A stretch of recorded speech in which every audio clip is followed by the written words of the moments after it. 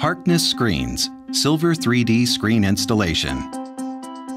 Before you start, Silver 3D screens are more prone to installation damage due to the coating technology used. Failure to take appropriate care during installation can result in screens quickly becoming damaged beyond acceptable use. What not to do? When removing a screen, ensure that the end cap on the tube is removed carefully and all screws from the end cap are removed.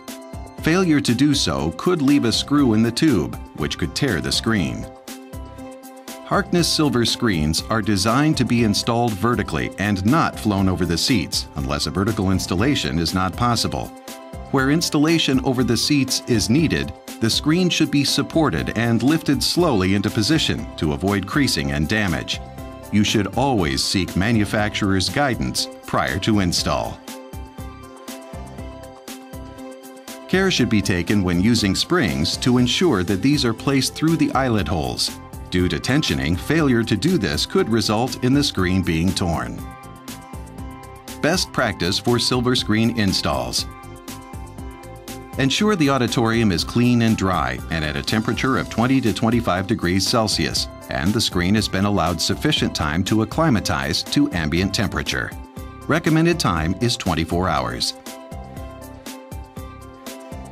Screens should be removed from their packaging with care and supported with flat hands used when lifting to prevent damaging the screen surface. At least 4 people are required to carry the screen in its packing tube or crate into the auditorium and to install the screen onto the frame. Screens more than 20 feet high will need 6 to 8 people to carry and install it. If the screen is to be installed in an existing auditorium, remove the old screen. Move all static and moving masking away from the frame to prevent dust transferring from the masking onto the screen. Take the screen into the auditorium and position horizontally at least 8 feet out from frame, so the top of screen is at the audience right side. Look for rolled direction markings on foam and double-check that the screen top is at the audience right of the frame with ties at top to ensure screen opens out and unrolls correctly. If using a metal extension tube or trolley, remove excess length from the steel core and drill 2 holes in the top end of the steel core to enable the screen to be lifted into position using a guide rope.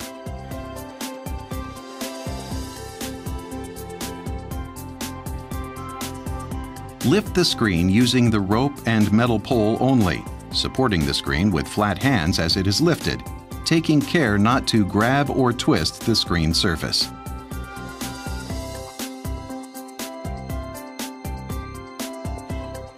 Maneuver the screen into position and start to remove the foam packing whilst carefully unrolling the screen across the frame. Unroll the screen and gently lift the extension tube at regular intervals to allow for further unrolling.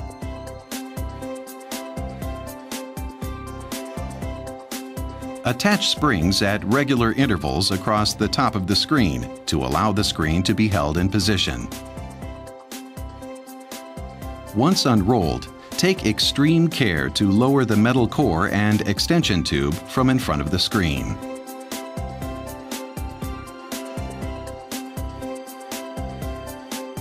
At the bottom, work out from the center of the frame, pulling the screen down and lacing the screen to the frame rail. The screen must be stretched sufficiently to pull out any wrinkles in the surface. At the sides, work down from the top to the bottom, lacing the screen to the sides of the frame using every other eyelet. Do not stretch the screen, only pull it enough to make it straight. Return any static and moving masking cloth to its correct position, ensuring that any movable masking or curtains do not touch or rub against the screen at any time.